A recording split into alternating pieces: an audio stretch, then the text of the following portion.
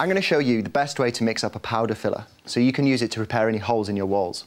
A powder filler is particularly good for filling deep holes. Unlike a pre-mixed filler, which needs to be added up in layers, allowing each one to dry before you apply the next, the job can be done a lot quicker.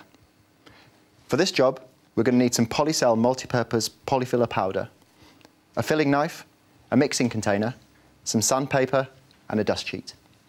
Before you start, make sure you've covered the floor with a dust sheet. In total, this job should take about 10 minutes, excluding drying time. Brush out the hole to get rid of any dust. This is really important, as it helps the filler stick more firmly as it dries.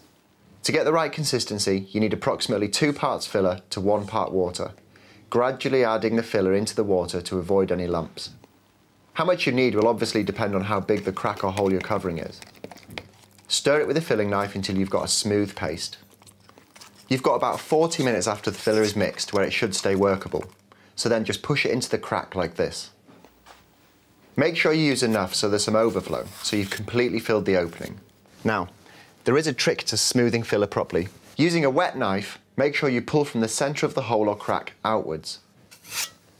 Not from top to bottom or side to side, as this will only pull the product away from the edge of the hole, instead of pushing it inwards. Leave it to dry.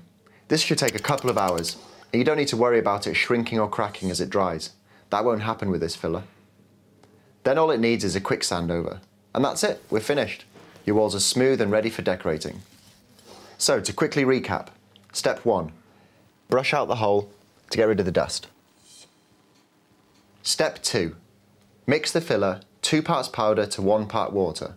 Add the filler to the water. Step 3, fill the hole and smooth outwards from the centre with a wet knife.